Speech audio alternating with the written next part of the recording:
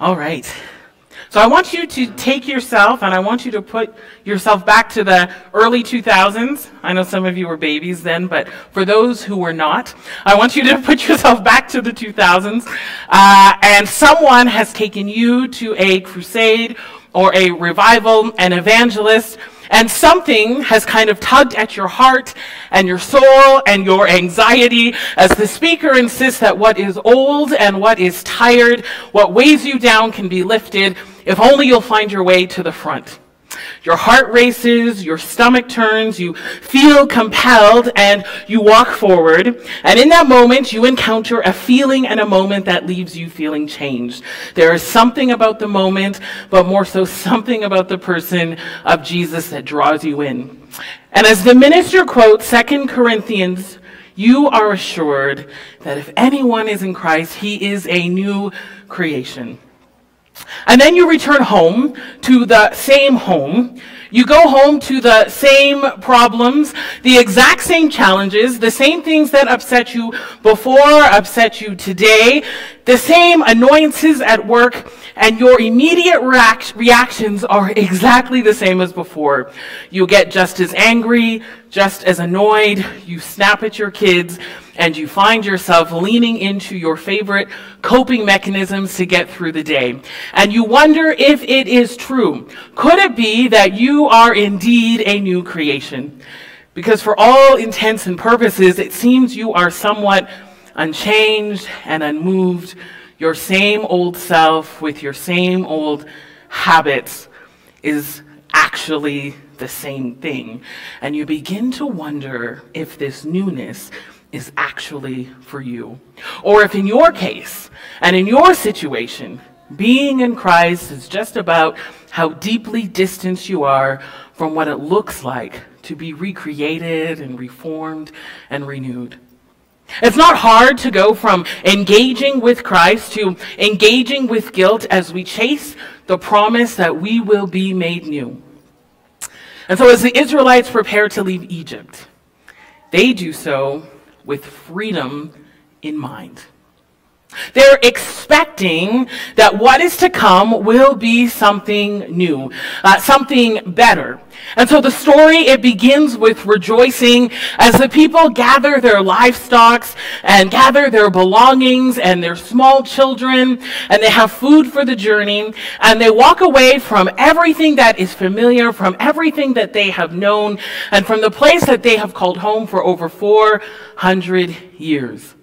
They leave behind Egypt, they leave behind their oppressor, they leave behind the ones that they feared, they leave behind a way of being and seeing that has kept them from independence, that has kept them from flourishing and from worship, from being who they were created to be. They leave a whole lot behind and they get ready to walk towards something new. And as they leave Egypt, they are free. And I want you to just imagine the scene.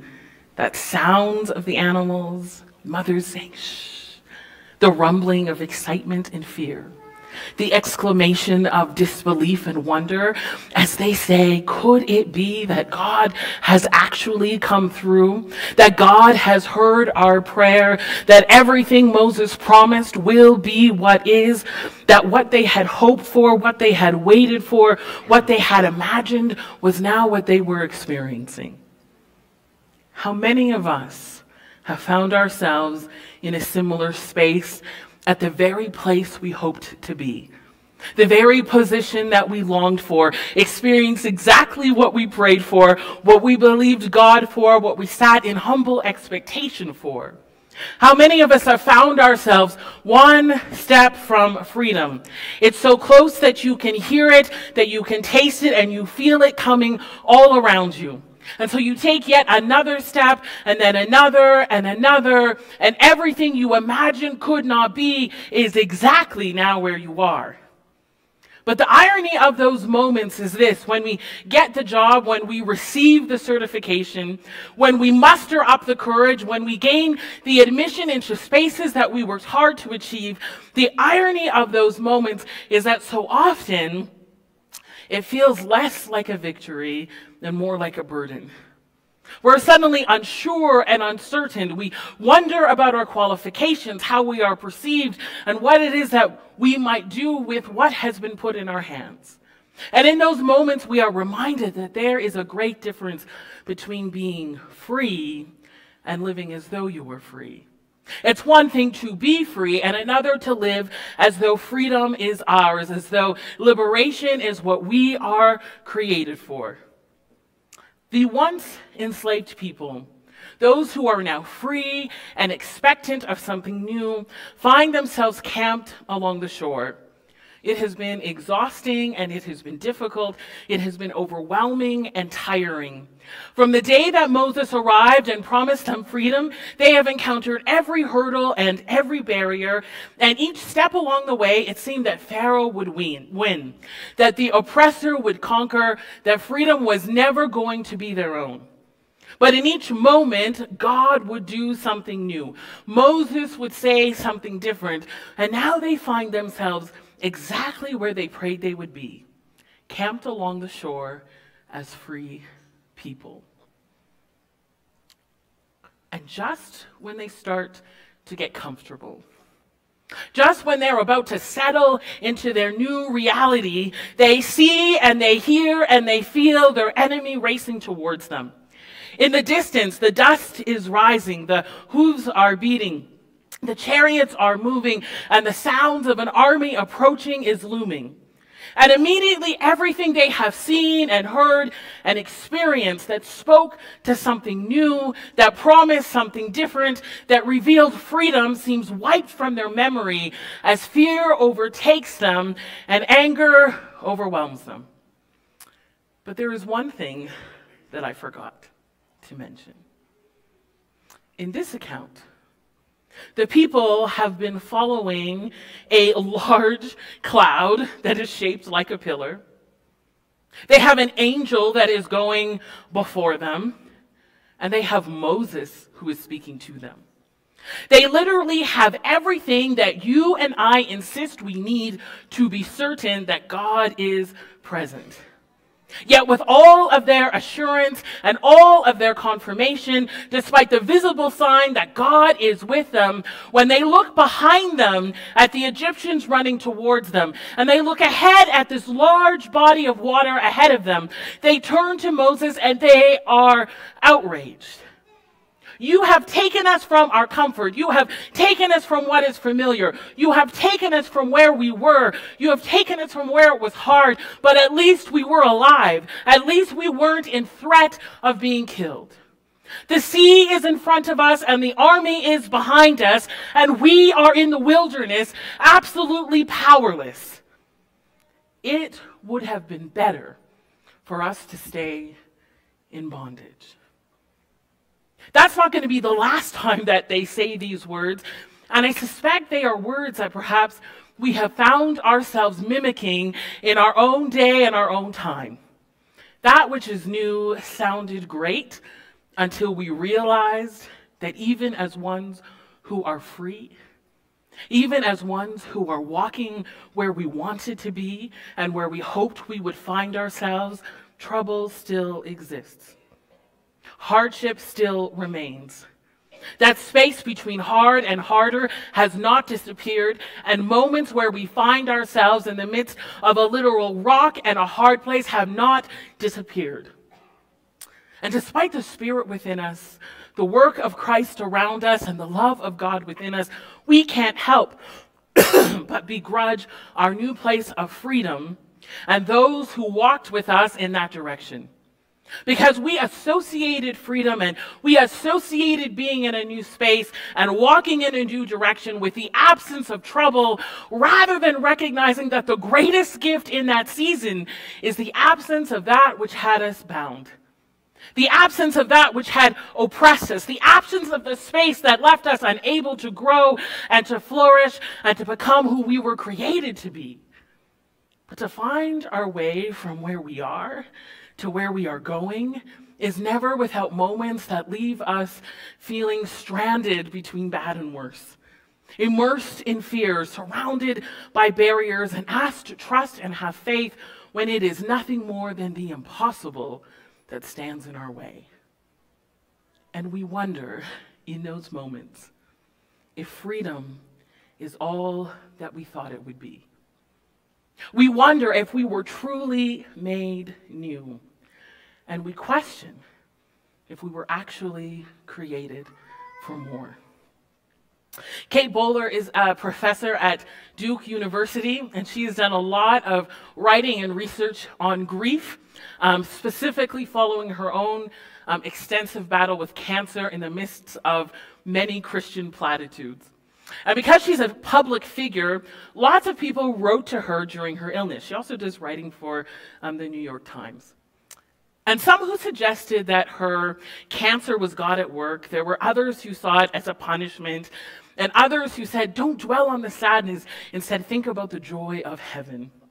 All of these things left her feeling unseen, her ordeal belittled, and the state of her family dismissed. And she notes that in the midst of so many discouraging emails and letters and supposed attempts at encouragement, there was one type of engagement that left her with a little bit of hope and a capacity to experience sadness while still finding some light. She says, it's the letters that really speak to me don't talk about why we die, they talk about who was there.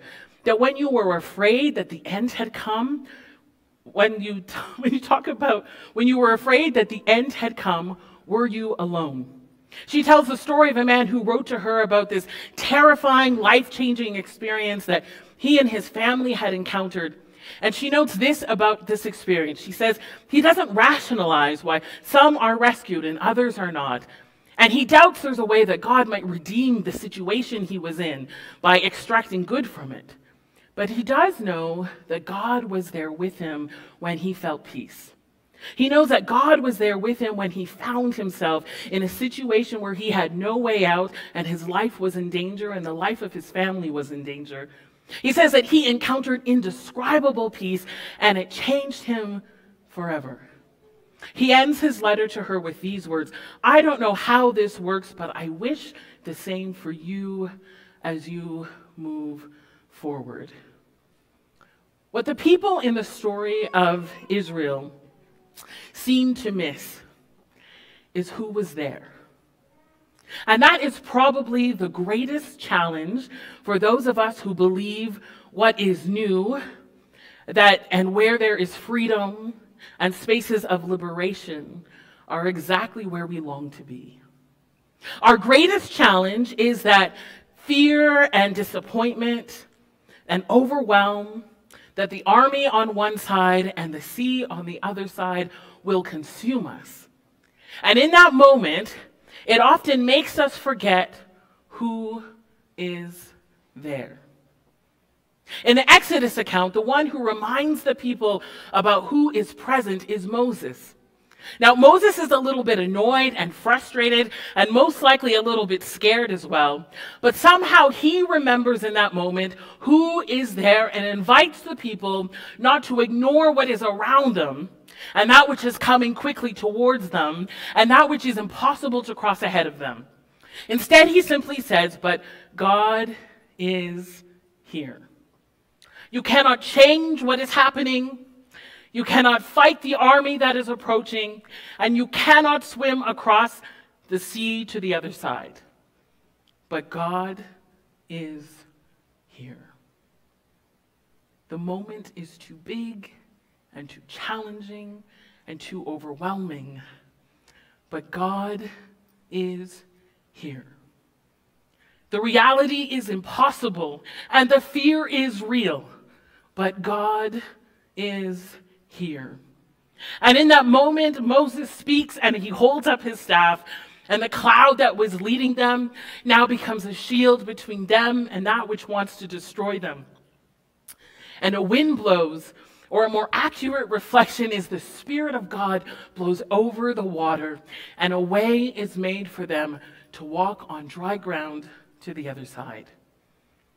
We might like to imagine that this is the end of the story. That's kind of where people cheer and clap. If you have ever watched one of the 10 Commandment movies, that's like the pinnacle highlight moment, and you kind of feel like the movie should end right then. That now that finally the Israelites can look back at the God who was there, and now they can live in the power and the delight of all that is new and all that is ahead of them and all that they sense they have been called into. Now they are a new creation. But when the Israelites get to the other side, the army may have been gone, but the wilderness was still all around them. The unknown and the uncertain was still their present reality, and all that they had relied on for 400 years was behind them. But even if for just a moment, just a brief second, just a tiny window of time, they find a little bit of rest and they encounter a tiny bit of hope and they experience a little bit of light and gain a little bit of strength as they remember that their freedom is directly connected to who was there. But that isn't quite what we expect. Somehow it seems that crossing over on dry ground should mean that freedom is now their mindset. That they are recreated, that recreated is their position, and that they now acknowledge that they were made for liberation. What we hope for from this passage is that they now live as though they have just walked between two walls of water. That they now believe as ones who have experienced the phenomena of dry ground where it should not be. That they are now ones who operate as though they have been made new. But that is not the story. That is not what we will discover as you go through the pages of Exodus. Instead, we find that our own desire to be made new is so similar to the Israelites. It's a complex work in progress. So often in Christian circles, we insist that everything is about getting to the end. We love those easy, succinct answers. We want quick solutions. We want the joy of certainty, clear pictures, and victorious declarations. We long for the words in 2 Corinthians to be our instant victory. In Christ we are a new creation. But what if the beauty of this passage is not found in the destination, but is rather found along the way? What if the actual celebration is found not in the single step in the right direction? It is not found only in leaving behind that which once held us captive, but is rather found in all of the various ways that we get to the other side. All of the ways that we find freedom.